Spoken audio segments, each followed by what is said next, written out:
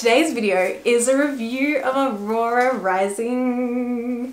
If you haven't read this book, you probably shouldn't watch this video unless you're not going to read it, because there will be spoilers, because I say review, but really it's just, hey, I want to talk about a book I read and liked and I'm going to do it on the internet. If you're wanting to know whether you should read it or not, I'm just going to say read it. This is full of spoilers. So, spoiler-filled review about Aurora Rising. Here we go. It says the year is... I don't need to read this out, I just said no spoilers, so you've already read it. I'm gonna read it out, I don't know. Okay, so the year is 2380 and the graduating cadets of Aurora Academy are being assigned their first missions. Star pupil Tyler Jones is ready to Star pupil Tyler Jones is ready to recruit the squad of his dreams, but his own boneheaded heroism sees him stuck with the dregs nobody else in the academy would touch. A cocky... oh, that could have been worse. A cocky diplomat with a black belt in sarcasm. A sociopath scientist with a fondness for shooting her bunkmates. A smartass tech whiz with the galaxy's biggest chip on his shoulder. An alien warrior with anger management issues. A tomboy pilot who's totally not into her squad leader, in case you were wondering. And Ty's squad isn't even his biggest problem. That'd be Aurora G. Lynn O'Malley, the girl he's just rescued from interdimensional space. Trapped in cryo sleep for 2 centuries, Ori is a girl out of time and out of her depth, but she could be the catalyst that starts a war millions of years in the making. And Tyler's squad of losers, discipline cases, and misfits might just be the last hope for the entire galaxy. Nobody panic. I think that's a great blurb. I don't know how people write blurbs, it's so difficult. And then they're not the heroes we wanted, just the ones we could find. So I'm not really sure what I'm going to start with. I'm just talking about random things probably. I will start with what I loved most, the characters. These misfits that I just mentioned on the back of the book. All the characters, banter all the time. It was so entertaining. I don't even think it was the plot that kept me reading, it was the characters. Especially, I have to say, my favourite character was Finn. I loved Finn. He was hilarious. He has a biosuit. So I think because his bones didn't develop correctly or something, so he wears a biosuit. They had him still being active in the plot and it was great.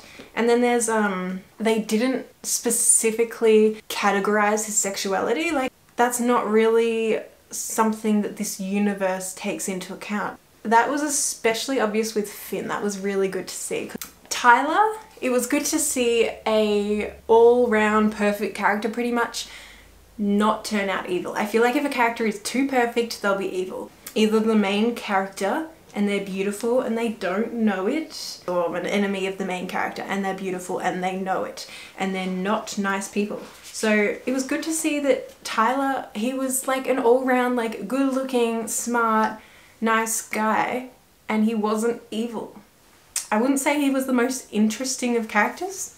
He wasn't my favourite character to read because his parts seemed to be more about advancing the plot, and a lot of the other characters I reckon seem to be more about showing who they are and their characterization. I also liked Ori, but I feel like that's just automatically the chosen one. I wouldn't say any of them are the main character, but I would say maybe Ori. It starts with Tyler, but because Ori is like the focus of the story, I would say she's the main character, and I think you're more likely to like the main character or feel like they're one of your favorites. I'm sad to say my least favorite is probably Kat, and I don't know why. I think she didn't betray the team, but when I thought she was going to, I was like, oh, why? So I was kind of glad they put a plot twist on that.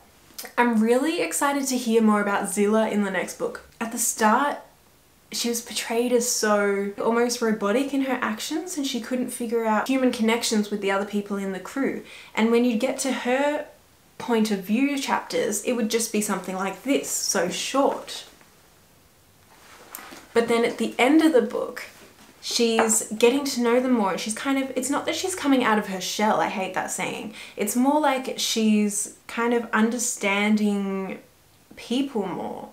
And so there's a chapter at the end where she definitely has a lot more to say And I think that was a great way to show that. Look at this one. Scarlet was a really interesting character. I liked her too because again, like the good looking girl doesn't always have to be nasty or the main character. She was just really entertaining. I love that she had like 50 ex-boyfriends and they would come into the story every now and then, just as like when she's bored she'd be like, comparing something or other to this boyfriend, comparing that to that boyfriend. Kel, however you say it. He was another good character. I want to find out more about him. I loved that he was like brooding bad boy. I mean, no, he's not even a bad boy, but he's a good fighter. So that kind of puts him in like bad boy zone territory or whatever. He didn't really share that much about himself. He was always more focused on Ori. Like we got little hints, little snippets of kind of what's going on with his past, but I want to know more. So hopefully the next book will go into that. There's a lot I want the next book to go into, let's be honest. I could just go through this book and say quotes that I liked from all the characters. Let's back it up a little. About 4 hours to be exact. I know they say to start your story at the exciting bit, but you need to know what's going on here so you can actually care about me getting vaporized. Because me getting vaporized is totally gonna suck. That was really entertaining to read because it's true, and like maybe you don't always need to start at the exciting bit. And that's kind of, I thought that's kind of what they're commenting on here. But they did start at the exciting bit. There was a line later on though that I really wish they had started with. It was, every single person on this ship is dead, except her. Does that not raise questions? Does that not want to keep you reading? Yeah, I loved how well they integrated the other species into the stories. So there's the Sildrathi and there's the Batraskins. And Finn is a Batraskin. And you kind of find out as you go through how their society works. So I loved how Finn was always like, oh, my 5th grandma, my 3rd mother. And I'm like, how do their family situations work? It was really something you want to find out about. They need a family tree for Finn. It will go on for ages. Doesn't he have like 300 cousins? But I loved their group dynamics. I also will admit that I shipped quite a few of them and it kind of changed towards the start, and then I was like, oh no, I see how they're gonna pair up. And Kat, I feel like she almost attempted to just not get along with them, to argue with them. Spoilers. It was sad at the end when the group had to leave her because she was coming one of the like Rahim, and that was done really well because it's always sadder when a character dies. I'm gonna say dies because yeah, it's always sadder when you read it from their point of view, I reckon. Something that really got me. And I also felt like the whole book, it went like this. It was like banter, banter, banter, cheerful, cheerful, cheerful, cheerful, banter, banter, banter, cheerful, funny, laughing, laughing, laughing, and then at the end it just went right down. And that was when I was about to go to sleep, and so I finished the book and I was like, oh, now what? There's also just so much I want to find out still. Like, don't leave, like it didn't leave on a cliffhanger, but there were still so many questions that weren't answered and I want to know their answer. Oh, I have questions about the Eshvaran. I have a lot of questions about the Eshvaran. I really want them to find like ancient civilizations, like ancient architecture, ancient planets that they didn't know about, who knows. I remember thinking that the Eshvaran were, I suspect that they were hidden in the fold and that something to do with whatever the weapon is something in the fold or will close the rips in the fold. And I thought that the Eshvaran were, I don't know, moving around in the fold, I suppose, and that's how one came to kind of not possess but like join with Ori, and that's how she got that power. And maybe they can't communicate with people until they've spent ages in the fold, but we heard so much about like if you spend too long in the fold you'll become delusional and have hallucinations and people will think you're crazy and you'll hear voices, and like the only character that had that was Ori, and because she spent so long in the fold, but what she was hearing, what she was seeing was real, things that would happen. Yeah, I really just want to know what happened to the Eshvaran. Oh, all these like civilization, like I love history in fantasy and science fiction novels and how they can like integrate that into the plot. I love that. So I really want to hear what happened to the Eshvaran, how they're going to maybe communicate with them to find out what the weapon is.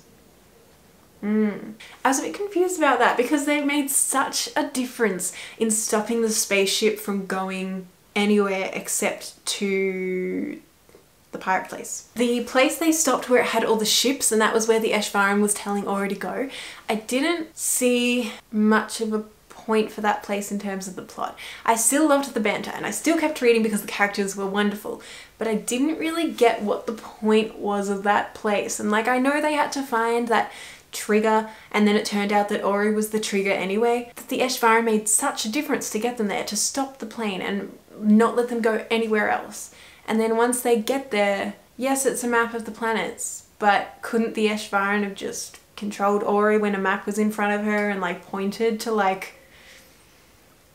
Octavio the Third or something? Like, I just feel like the Eshvara could have made it so much easier on them than having to find this trigger and then break it and then get this diamond and then project this map. Like, yeah, it was just such an entertaining read that really didn't bother me. I still just kept reading because it was so entertaining. I loved the Gandalf references. Kel and the Sildrathi girl are already moving towards where the first Tanith and I stand by the door, and Tyler's eyes are on me as he draws close. This is in Ori's point of view.